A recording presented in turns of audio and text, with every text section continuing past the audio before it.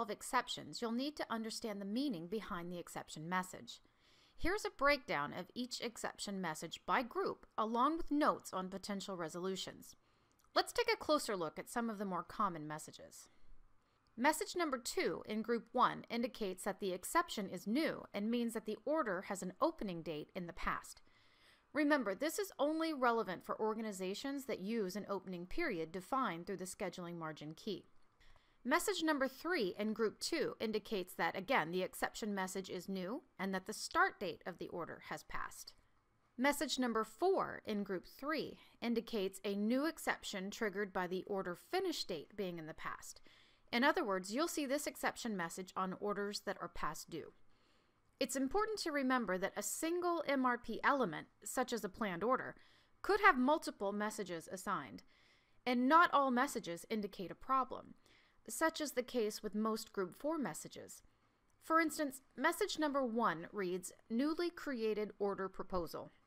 Anytime a planned order is generated for the first time, the planning run will assign this message. This simply indicates that the planned production order is brand new and didn't exist for the material in prior planning runs. This is not really an issue, rather just information. Other common messages you will encounter as a planner are message number 96, which is telling you that the current inventory level has dropped below the specified safety stock quantity, Group 7 messages, which all relate to rescheduling, and the single Group 8 message, message number 98, which indicates the planning run failed to complete for the material. As you can see, resolving any one exception will depend on the message itself, the material in question, and your business priorities. Also keep in mind that you may not be in a position to resolve an exception. Let's consider a live purchase order to a vendor.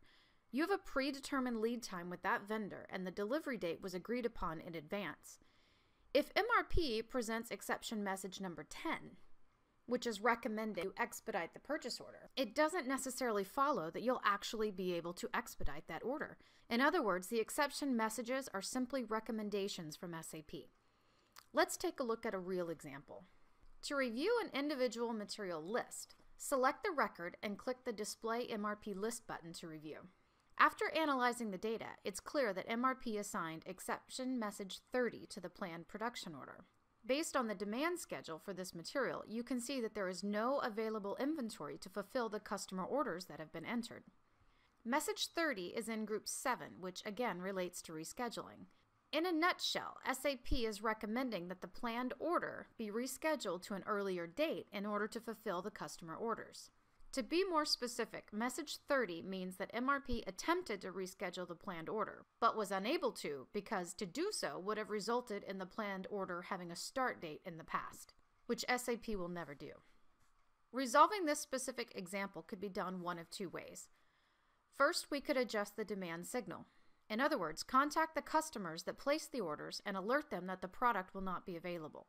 The customer orders can then be canceled or rescheduled to a later date. Or, planners can adjust the supply signal. In other words, reschedule or release the planned order as soon as possible in order to meet the customer date. Once all exception messages have been reviewed and, if applicable, resolved, planners should set the processing indicator by clicking the processing button. By processing the list, you are able to visually recognize which lists have already been reviewed, but more importantly, you are flagging those exception messages as old.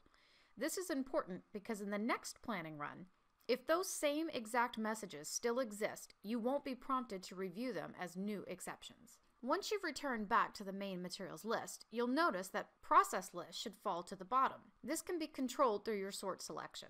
Now it's simply a matter of continuing on through the materials that require your review. Select the next material in the list and display for analysis and resolution. Once you've reviewed all materials presented, you might need to repeat this exercise for any additional MRP controllers, product groups, or vendors you manage.